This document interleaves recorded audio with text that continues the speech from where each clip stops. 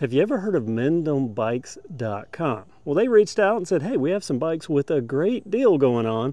Would you like to take a look at any of them? I said yes, and it ended up with this. From Able, that's Able Bike Company, this is their core. Now on the Mendham website, it says RBL core. It says 29 RBL core, but I looked all over this frame and I can only see core, so that's what I'm gonna go buy. There's some nice stuff here and we're gonna go over each and every detail. But the one thing is all these features I'm about to go over. On their website, this bike is currently $264.99. Let's find out what that gets you starting up top. With these bars, 31.8 millimeter diameter, sweep 6 degrees. My width measurements say 720 millimeters wide. This stem, that's a 50 millimeter stem. And whenever I'm dealing with budget bikes, I mean, you get down this low and some of the features that are on this, I always think there's got to be shortcuts. So I like it when I see actual torque specifications on a stem. That tells me it's not bargain basement stuff. We're starting out pretty good. Grips are lock-ons. These are double lock-ons and they have kind of that barrel profile. Don't know if you can see that on camera, but they fatten up here in the middle. Makes for a comfy grip while you're riding down the trail and cushiony. And that's a rubbery stipple texture to go with the padding. Now if you're a brand person, there is none on the grips. Trigger shifter, thumb, and trigger lever. The view window lets us know it's going to be an 8-speed drivetrain, and this shifter a micro shift acolyte, also a tip-off to what's hiding back there. And it's going to be a one-by because there's nothing over there. Good so far. Now we move down to the head tube, and this is not tapered. This is a straight steer head tube, so factor that in. It does have nice branding. I like that Able logo there. Now a straight steer isn't a deal killer because you can adapt these. I'm not a fan of adapters. I prefer a taper, but I do give compromises when prices get super affordable. That's gonna mean this is a straight steer fork, which even on tapers we usually get in our budget bikes. And this fork, this is an SR Suntour, an XCM30, the 30 for the 30 millimeter stanchions, and there's 100 millimeters of travel baked in there, but if you do want to lock it out, it has manual lockout on this fork, also a preload adjuster. Getting down here, first we can see that lever on the other side. This is a quick release, and these are going to be 29-inch wheels, very popular with mountain bikes. These are Kendas. Now the specs on the website say these are 29 by 2.35, but when I look at them, I see 29 by 2.20. So I'm gonna say 29 by 2.20 is what to expect. These are double wall alloy rims, and these aren't just any hub. Now they're not super fancy, but they are a brand. See if I can get on the other side here. These are Joytex. You know, I like it when it's not just the basic of the basic, especially at this price. To get a Joytex, I've ridden Joytex before, they do okay. Even the quick release skewer Joytex, and by the way, this is quick release front and rear. Even the skewers Joytex branded, and by the way, that's Joytex front and rear, and Joytex quick release skewers front and rear. So good hubs both sides. Now this rear spacing, I'm gonna have to get geometry specs for this bike and I'll put that in another video. But my eyes see 135 back here. If it's anything different, I'll let you know. But that's what I suspect this is. Completely usable, but with this wheel set, you really don't need to change anything, especially considering what we've got going on back here. Let's go ahead and get to this drivetrain. Kicks off with polymer pedals, the usual. If you ever get confused, you got the labels out of the box, everything you need out of the box to ride this bike, except the tools to assemble it with. These crank arms, alloy and long, 175 millimeters. Due to my prop, I can't get this horizontal like I'd like to have it, but this is a square taper crank set. But I want you to look at that crank design. Kind of looks like an XT, but it's not. It's a square taper. It just has that look. This chainring, that's a 32 tooth. Not bad. And following our way to the back, it gets better. We already knew it was an 8-speed and we knew it was an acolyte, but we didn't know it is a clutched acolyte. Yeah, you can get a clutched drivetrain now for 265 bucks. That's crazy good. And this 8-speed, that is a cassette, a 12 to 42 tooth cassette. There's a shot of the Joytex rear hub. How about this?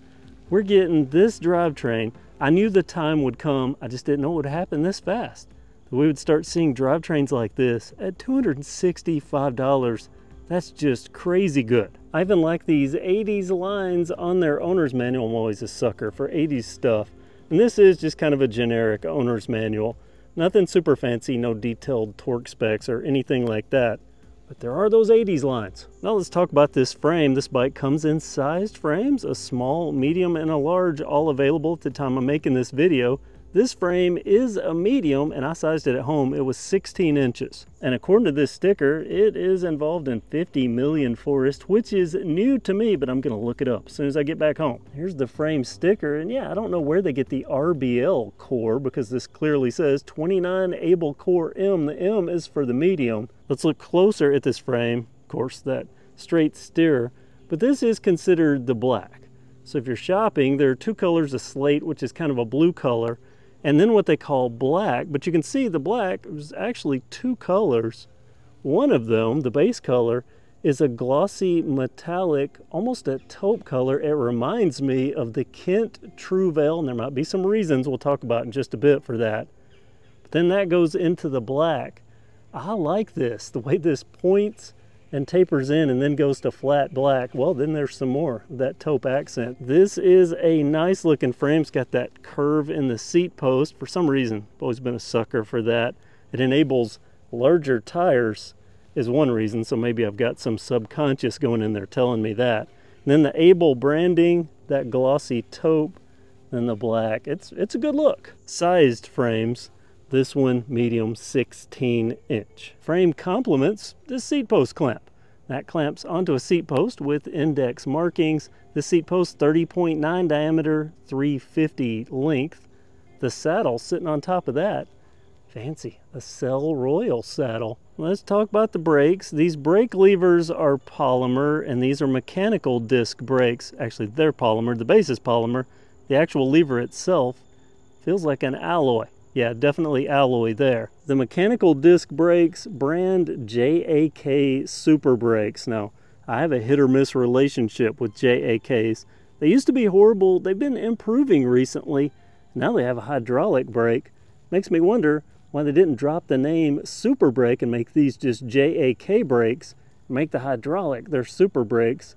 But I don't know. I'm not in their marketing department. I do know these are 160 millimeter rotors. Rear rotor also 160, and also JAK Super Brake back here, and there's that Joytech quick release at the rear. Remember when we never got that? Now we're getting it on a bike that's $265. That's decently spec'd with some other stuff from this Able bike company. And there is plenty of room both at the top of this rear triangle and down at the bottom down there. And look at those chainstay designs that kind of sweep out there. Let's take it to Magnolia and see how it does. I'll spoil the surprise somewhat by telling you that within the first few turns I had already figured out that this is the best sub $270 bike I've ever removed from a box and hit the trail with. I don't have the geometry specs yet, I'll get those to you, but with my positioning on this medium frame, my 5'10" height, this has a nice cross-country feel to it. Quite comfortable, but also edging towards being aggressive enough to dig in and push it on a ride. Also, and this is really big, when we're talking about bikes priced this low, lightweight, I meant to roll over this, and it caught some air and came down nice and smooth. This bike only weighs 31 pounds. That's the weight you would expect on an entry-level local bike shop hardtail, which, as I understand it, is what these Able bikes were built to be. At 31 pounds, it's light enough to maneuver around, which is a big benefit. Bikes anywhere near this price usually weigh close to 40. Lightweight, agile, perfect for entry-level trail riding, but it's one thing to have a bike capable of going over some small bumps. It's another to have one that can actually survive some trail riding, meaning a bike that can take a tumble. A knock the lens out of my glasses caliber tumble. Over the bars, always a learning experience. First, I thought I'd knocked my vision wonky until I realized my glasses were broken. My second thought, is the bike still okay? I think nothing is going to speak better than my post-crash comments immediately after I got the bike up and checked it. It can take a licking and keep on ticking. Let me explain what happened here, because this actually builds value for the bike, because normally ordering a bike online means you have to assemble it, a very important thing to get right. I was in a hurry. I knew the brakes weren't adjusted properly. I thought I could compensate. I was overconfident in my abilities. I tested these brakes before I hit the trail. I knew they were bad, especially the rear brake. It was so bad out of adjustment, I could squeeze it all the way to the bars, it wouldn't stop the bike. And if you didn't know any better, you bought a bike online, you got it assembled and just hit the trail, well, you could end up in the same situation. But what if I said this sub $270 bike, even less, with the KevCentral coupon code that makes it even cheaper? What if that also got you professional bike setup? Stick with me, I'll explain more, but it's a good thing I crashed where I did, because had I been going a little further, I would have been going faster and hit that and things would have been worse. Obviously, I would have preferred to have not crashed, and I could feel my lips swelling by the second, but there is an upside to this. I was able to give documented proof that this able core can take a crash, and literally the only effect was some slight dirt on the bike, and the plastic dork disc was slightly dislodged, but I popped it right back into place. So as I head back for some much needed ice, I'm riding a little slower, but probably more like a new rider, but I didn't let that stop me. I came back the very next day, wiser, the brakes more dialed in, and showing off some uphill footage. The boring part of trail riding, but the true part that steers away a lot of people because they buy an entry-level bike that doesn't have good gearing. Under $300 on a bike is usually torture uphill. This one nice and easy. You have to climb uphill before you can have fun downhill, and that's where the clutched derailleur comes in handy, and where I get to show that the brakes do work when properly adjusted. That feature I went over yesterday and caught a little air on, well, it's blocked off today. I also used the newly adjusted brakes to slow down at the fateful spot. It's probably going to be a while before I'm ripping through this with any gusto, but I'm on the trail and I'm riding on a very affordable bike, and I think this gives you an idea that this is a true entry-level trail-capable bike from a brand that builds bike shop quality with components capable of being on mountain bike trails at prices I would expect from a big box store. Actually, I would expect this to cost at least $200 more at a big box store. Who is this going to appeal to? Well, obviously new riders, people that need a second bike, maybe a loaner for your friends to ride with you at the trails. And it's not just for trails, this tire tread's going to work good on the streets too, so it could be the coolest street cruiser you're probably going to be able to buy for under $265, even less with the coupon code. I'm going to say this is the most I've been impressed with an affordable bike this year. And when a company is selling something that performs well above the price that it's selling at, it's worth the excitement it generates. And I'm going to suspect that if you're interested in this bike, you probably want to take a look while it's there. Official geometry specs are coming, but my ride feel geometry analyzer tells me that this medium frame is a perfect size for me. It's a 16-inch frame, and at $265, this is a usable fork. It's the same fork that I see on $600 bike shop bikes. There's so much good here. Even these OEM tires, they're good enough for both trail and street. And this drivetrain at this price, they could have named this the Trailblazer, because this is the best I've seen at these prices thus far. That's clutched. And it's paired to a cassette that has a decent range, and also you don't even have to swap wheel sets because it's all equipped as needed out of the box. And it's the small things, the better hubs. You could hear the engagement on this as I was riding, and that's quick release front and rear on a bike under $270. The finish is even top tier. I've seen some beautiful bikes, but the lower the price, usually the more fragile the finish. This one is tough. I literally crashed it and there's not a scratch. Double impressive when it's a two-tone with a matte black over a glossy. More often than not, that's super fragile, but this one, beauty and durability. You can clearly see the bike shop level finish here. Clean cabling too, and everything that I've shown you, well, it just gets better.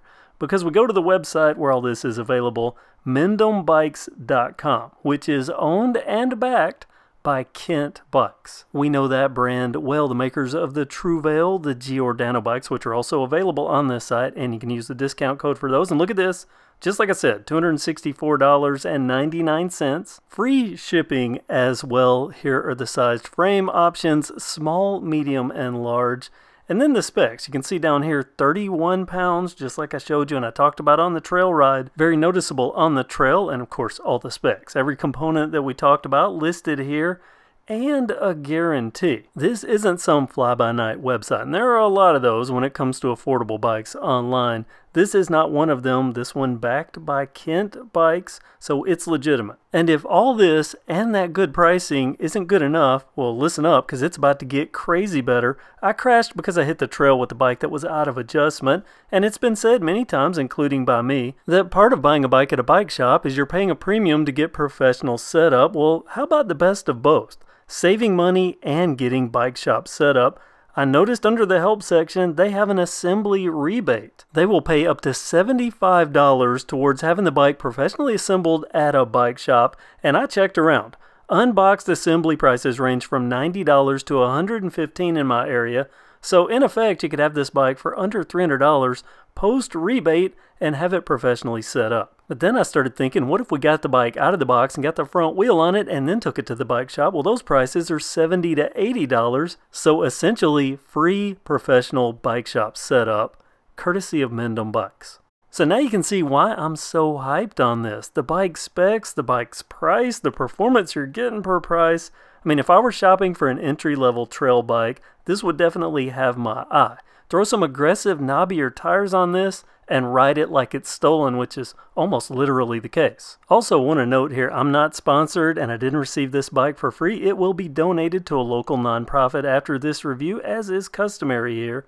Unbiased, honest opinions. I'll even nitpick a couple of things just to show the fair and unbiased observations here, and I do give a lot of leeway when something's this affordable, but the lack of a tapered head tube, that's going to limit fork options if you decide you want to upgrade, but I don't think it really matters. Ride this like it is.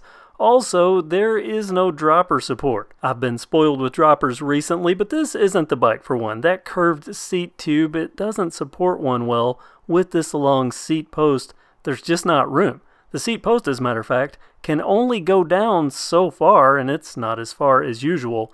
Normally you can slam them all the way down. Well, this is it. It's a good thing there are sized frames, but when you're shopping for the sized frames, you might want to size it down a size from what you normally ride if you're a person that slams your saddle all the way down. Because as you can see, there's just not room to go very far in with the seat post. And this is getting really trivial. This is a Cell Royal saddle, so that's good, but those little plastic things, they grab shorts, but they look sporty. Other than that, you know, pretty much like everything, there's so much good here, and this price, it's just, there's not a lot to complain about. And with all this good, I was even more surprised when I said, hey, can I get a discount code for viewers? And they said yes. So discount code KevCentral gets you at least 5% off of any bike on the Mendhambikes website, and even this bike, this Able Core, and I have 2 or 3 more of their bikes I'll be showing you in the coming weeks. Comment below, thanks for watching, and have a great day.